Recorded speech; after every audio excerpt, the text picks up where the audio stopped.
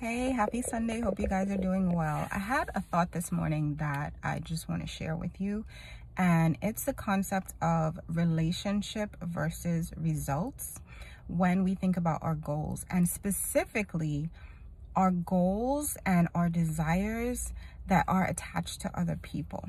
And I'll give you an example. Like, you may have a friend or even a spouse or a family member who is going to affect your goals in some way, right? Or you may have a goal of doing something with this person or creating a certain type of relationship with this person.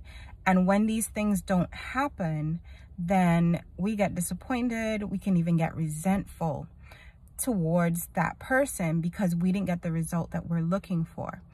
But I want to encourage you to shift your focus from the result that you're looking for to the relationship with that person, right?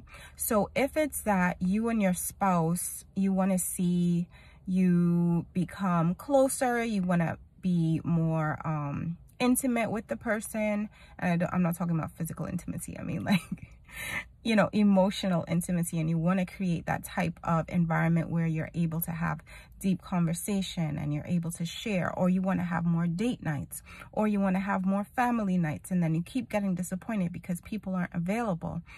And we can become overbearing sometimes in our efforts to have a certain result. Like, you don't want to be the mom who's constantly pushing your family to do things that they don't want to do, right? You don't want to be the wife who's constantly pushing your husband to do stuff that he doesn't want to do. So how can we enhance the relationship so that the relationship then naturally leads to the results that we're looking for? And sometimes the results that we're looking for may not be what's desired. It may be what you desire, but it may not be what the relationship needs, right? So when we talk about vision and we talk about your personal vision, yes, your personal vision is unique to you, but there are aspects of your personal vision that include other people. And in those instances, it's very important to focus on the relationship more than you focus on the result.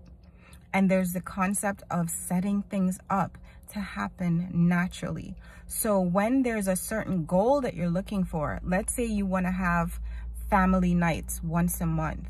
If that's the goal that you're looking for, then what's necessary is not scheduling the family night so much, but creating the type of family life where people actually want to be together, right? Because it's one thing to schedule a family night that nobody wants to come to, but it's another thing to schedule a family night that everyone's looking forward to, right? So I want to share that with you because I know sometimes as women, we want to fix everything and we want to fix everyone, but we need to give these goals time, especially goals that are near and dear to our hearts and goals that are tied to people that we are in relationship with. All right, I hope this helps. Blessings on your journey. I will talk to you soon. Bye-bye.